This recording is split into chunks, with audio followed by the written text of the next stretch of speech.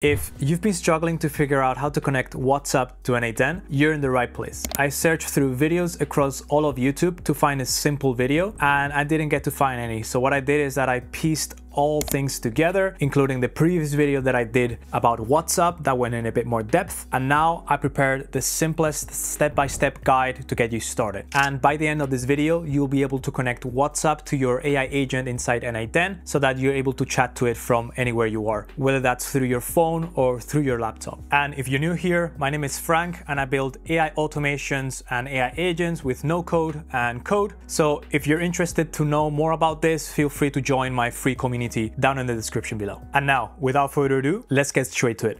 Okay, so the first step will be to create a new workflow in n8n. For this setup, I highly recommend using n8n Cloud instead of a local instance. Why? Because chat applications like WhatsApp require SSL encryption, and setting that up locally can be a bit of a pain.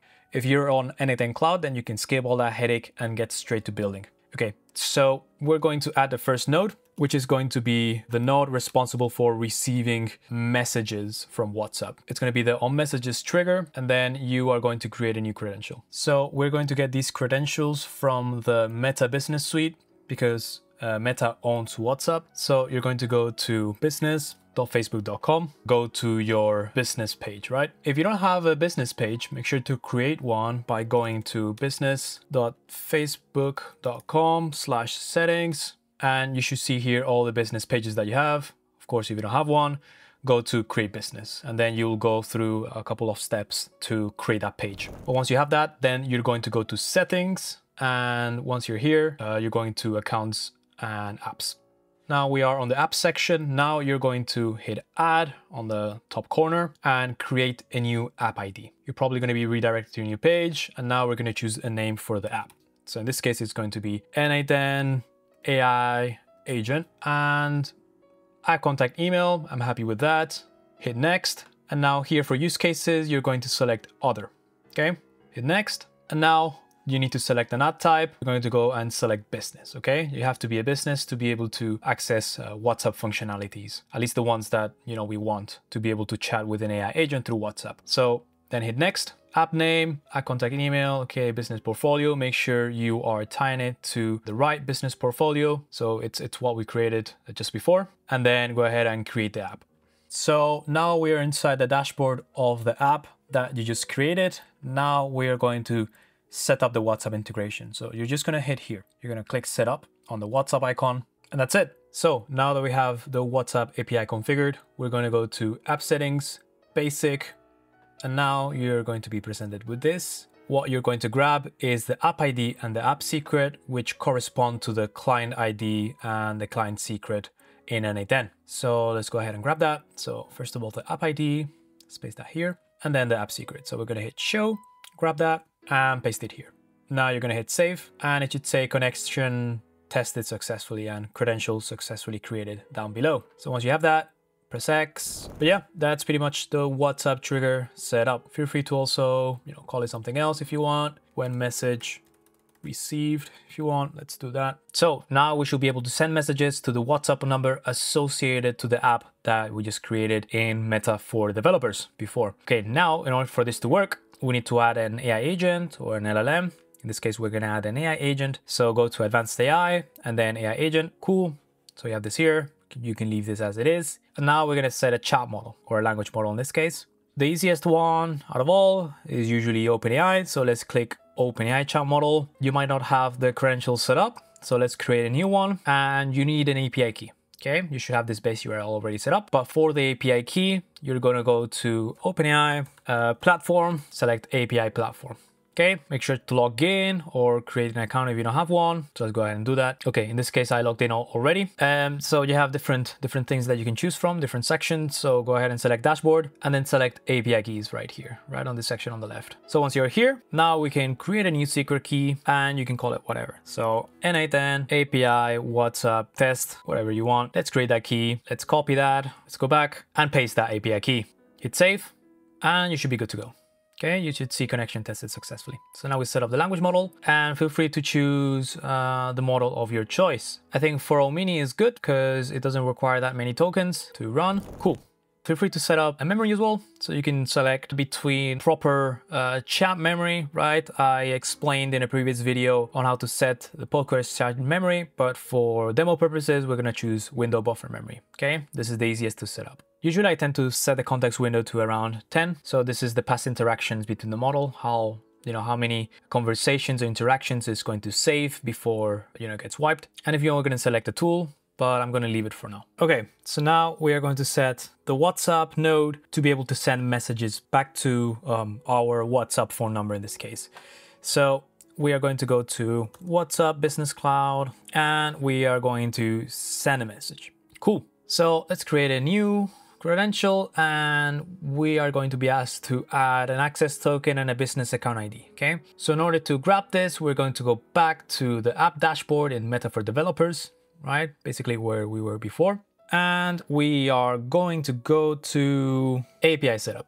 So right here, just below the WhatsApp section. Okay, cool. Now we're here and we're gonna see that by default, you are going to have this test number right here, okay? That should be your default. We're gonna send it to my personal phone number. I already have it set up here because I did some testing previously, but if you don't, just feel free to add a phone number. There should be an option to add your own phone number there. So now that we have this set up, then we can generate an access token. So we're gonna go right here. And now you can select specific WhatsApp accounts, but in order to avoid any confusion, you're going to opt in to all current and future WhatsApp accounts. Just makes life easier.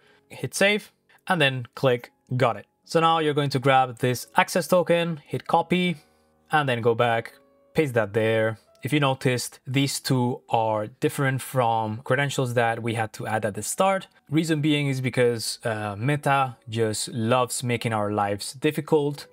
So yeah, that's the reason. And then if you see here on the other test number, you're going to see the WhatsApp account, business account ID. Go ahead and copy that and paste it right here. With this, you should be ready to go. Hit save. And it should say connection tested successfully. Okay, you can go back. And now we're gonna go through this. Okay, so first of all, resource message, operation send. The sender phone number is going to be this phone number, right? This test phone number. In this case, it's not allowing me to select. Normally you have a drop down where you can select the test phone number, but for some reason it's not letting me do that because Meta, once again. So you can either add the phone number or the ID. I'm gonna add the ID because it's a bit easier. If you want to add a phone number here in any of the fields, make sure you add the code, right? So if you're in the UK, you usually add +44. If it's the US, you add +1. But I'm gonna add the ID. The recipient's phone number is going to be my own phone number. There's other options as well. We can send audio, location, video, and all that. So yeah, it's pretty interesting, but we'll leave it for text now. And the text body. So we just want to understand that we actually receive a message from n8n, so we're just going to put something like success. Now we need to send a message to the WhatsApp number associated with the app that we made before. So if you go back to Meta for Developers, where we made this, if you remember, where we built the app and we did all the WhatsApp setup, you're going to grab this test number here, okay? And you're going to add that to your WhatsApp, either on your phone or your desktop app, okay? In this case, I have my desktop app right here. So what I'm gonna do is just do like that so that we're able to see also the messages that I sent. Okay, so make sure to hit save to not lose any progress, right? You don't want to lose any progress. And then we are going to hit test workflow and then I'm going to send hey. Okay, so we get an error. It says error in subnode, window buffer memory, no session ID found. Okay, so there's an error in the window buffer memory. We're gonna open that. And basically, if we're adding memory, n8n needs a key so that it stores all the past interactions between me and the LLM on WhatsApp. The reason we need this is so that, let's say you have a conversation with the LLM or the agent in WhatsApp and you mention the name of your dog, right? If you mention the name of your dog again later on, let's say the name of your dog is Ruffles, and then you say, what is the name of your dog? The name of my dog is Ruffles. What does Ruffles do? You want the LLM to remember who Ruffle is. So in this case, we are storing in this ID 10 previous interactions in WhatsApp between you and the LLM.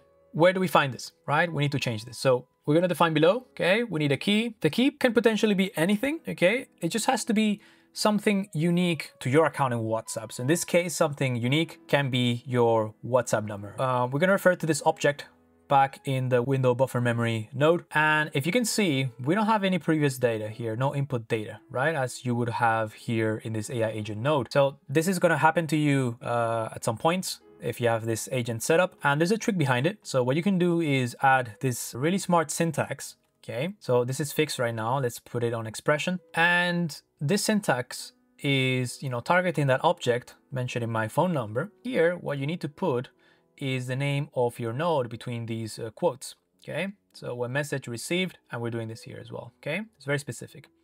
.item.json.contact 0 WhatsApp ID. So you're gonna see this here. The contacts, contact 0, WhatsApp ID. Okay, this is a smart way of mentioning this object here when you can't for some reason. So cool. All right, we're storing 10 past interactions. Feel free to change the number if you want. Now let's test it out again. Make sure to hit save to not lose any progress. Test workflow. Gonna press hey, and let's see what happens. Okay, so problem in node AI agent. Now we have another problem. Let's have a look. So essentially we don't specify the user message that the LLM is going to intake, right, to generate an answer. So we're going to select the find below, and now we are going to choose an input. The input in this case is going to be, well, what we sent, right? In this case, the hey over here, what I sent on WhatsApp. So text body, we're going to grab that and put that right there. Okay, cool. Now we're going to go out once again. Let's hit save. And now let's test this once again. Test workflow, let's write hey, and let's see what happens. Okay, cool. We receive success, which means that this whole workflow works, right, from start to end. We're able to receive messages onto n8n to the agent and then send back a message from the agent onto the WhatsApp via the API. And now we are going to go to WhatsApp Business Cloud, and instead of just sending success, we are going to send the actual message from the agent. So if you see here, hey, I'm here for you, let me know how can I help. We're gonna paste that right here. Okay, well, let's not add the success part. And now this whole thing should be able to work from start to finish, including the AI agent receiving messages from WhatsApp and also sending the output from the OpenAI chat model in this case. Okay, so I hit save, and now we're gonna test this a bit. Okay, well, actually, if you wanna test it without having to click test workflow all the time, you can set this from inactive to active, workflow activated, cool, right? Now this is kind of preparing it for production, right? Since we don't have to test the workflow anymore. So now let's ask, I don't know, let's ask whatever. Who is, Michael Jordan, and we should receive a message back. Cool. Michael Jordan, blah, blah, blah. What is the event horizon of a black hole? Right, you get the idea. So now we have this connected fully, as you know. So this is only scratching the tip of the iceberg. You can do so many things with the WhatsApp API inside n8n. So I only gave an example. So this is just retrieving text, right? But you can also send back to the user images, locations, video, document, contacts, audio. You get the idea, right? And also you can input, right? You can input the agent through WhatsApp audio as well. You can input images. So actually I made a video about this on how you can input images, and I didn't do videos because it was a bit more involved, but images and also audio. So I'll leave a link down in the description to that video if you want to, go in a bit more depth. But yeah, anyways, if you want to see anything else, any, further agents on WhatsApp, right? Any more complex agents on WhatsApp, let me know as well, to mess around perhaps with any of these functionalities, location as well, right? Which is insane.